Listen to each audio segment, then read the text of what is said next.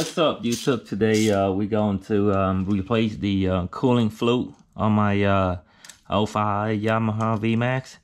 And how we look at it, you know, is the fluid is kind of like old and kind of like very thick. So it's time to change it out, because the last owner told me that he haven't done anything with the cooling. So I guess it's what 16 years right now. So that definitely needs to be changed. All right, let's get this started. All right, first we're gonna have to remove the fake the dummy tank. Put the key in there, push it down, unlock it, pull it right out. So as you can see, the cooling reservoir is right underneath the dummy tank. So we're gonna open it up, put it on the side. Then the next step you're gonna do is remove this cover over here.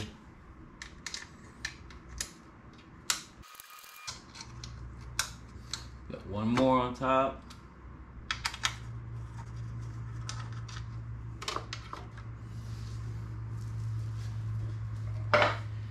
And after you remove the cover, just go ahead and open the cap. Make sure your engine is cool, guys, before you open the cap.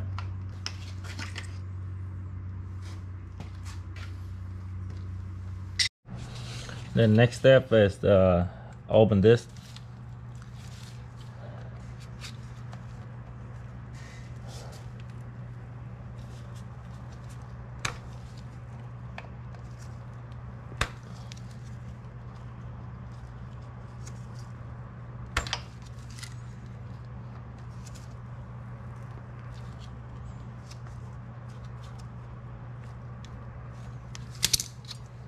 That's it.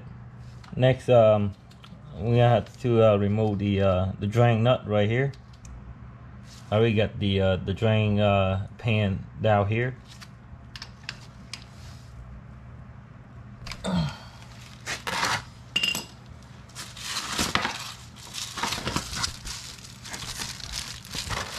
Before you open it, just make sure you got something to cover this real quick.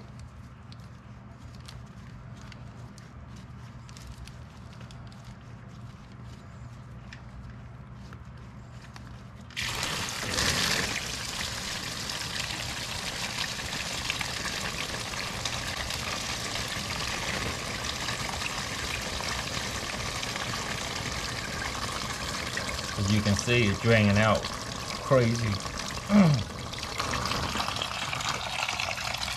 So on the cylinder cover, you got two over here.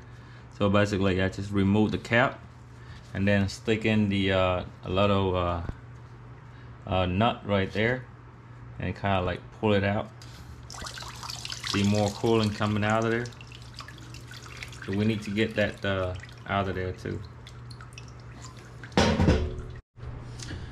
Alright, after you drain all the cooling fluid in the cylinder, so basically we're just gonna clean up the nipple here and then put it back on.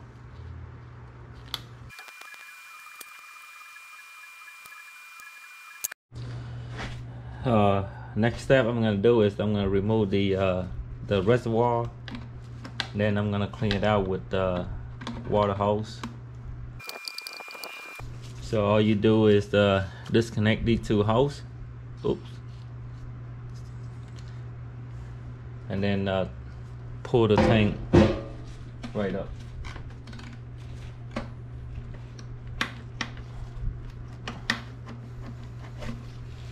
I'm gonna take it outside and clean it up real quick.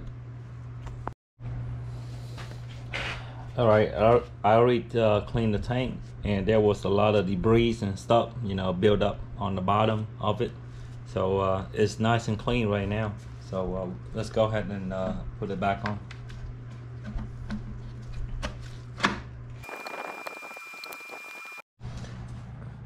All right, next step you want to do is to put the drain nut back on there.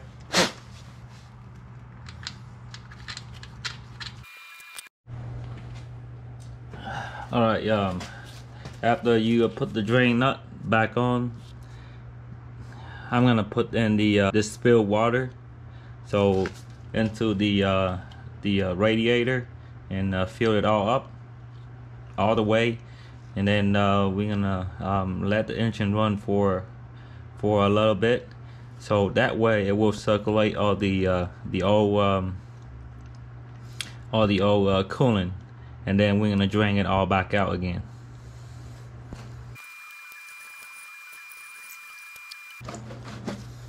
So I have 1 gallon here, and all I used was about that much. I would say I got a quarter left in the bottle, so just stop right there. All right, next you're gonna have to put the cap back on.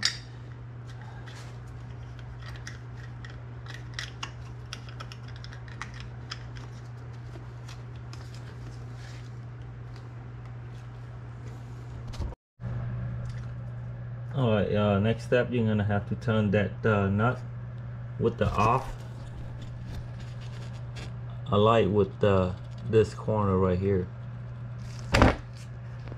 Next up, I'm gonna turn the engine on and let it run for like 2 minutes.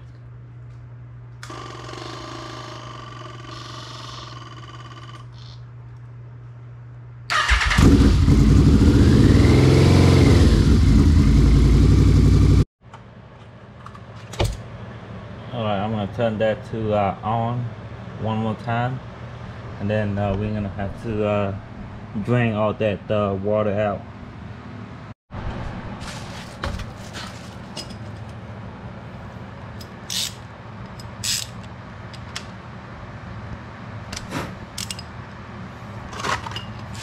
Be careful, guys, the water is kind of warm. Make sure you let the engine cool off before you open it up.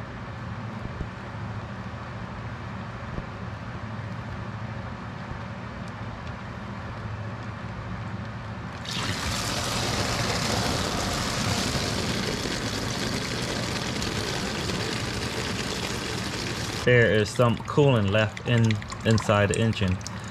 We need to get all that out before we put the new coolant back in. I still got some left right here, so I'm gonna keep the drain nut open. Then I'm gonna dump all this in, so that way we will flush the system one more time.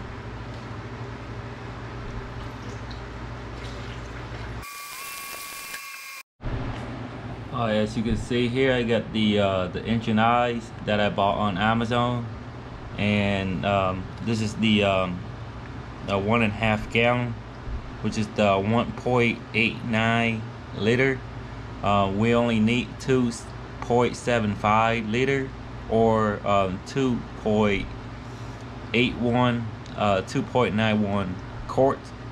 So two of these should be enough for the whole cooling system.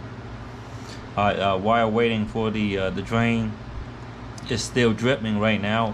I'm just gonna go ahead and pull this reservoir and fill it up to the full.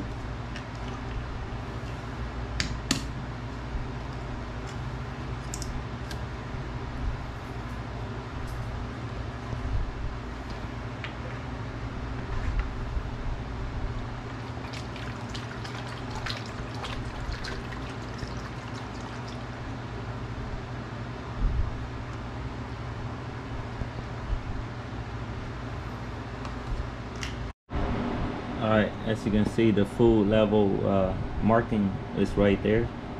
I already got it full. So next step, I'm gonna put on the drain nut, and then we're gonna fill up the radiator. As you can see, I already filled it up with coolant all the way up. Now I'm gonna squeeze the hose to make sure there's no air trapped inside the hose. Alright, let's put the cap back on here and turn that to off again, and then we're gonna have to start the engine up, let it run for a little bit, and then check on the cooling level again. Basically, I forgot to put this in the water weather. So there's a lot of people recommend to use these with the cooling system. You're gonna have to add 1 ounce per quart.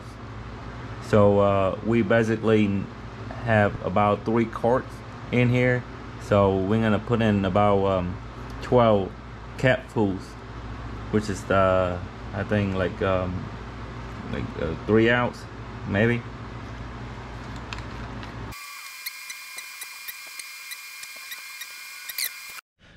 Alright guys, after you fill up the coolant fluid, make sure everything tightened down. Give it, a ride, around town, and check on the coolant again to see if it enough. If it not enough, if it doesn't get to the top, we need to top it up some more. Basically, I'm gonna take the bike out and clean it up real quick, give it a wash, so make sure that the coolant doesn't corrode it on my engine, my bowl and nuts. So I hope the video is helpful for you, and if you haven't subscribed my channel, please do it now. If you like the video, please give it a thumb up, and I'll see you guys in the next video. All right, thanks for watching. Bye bye.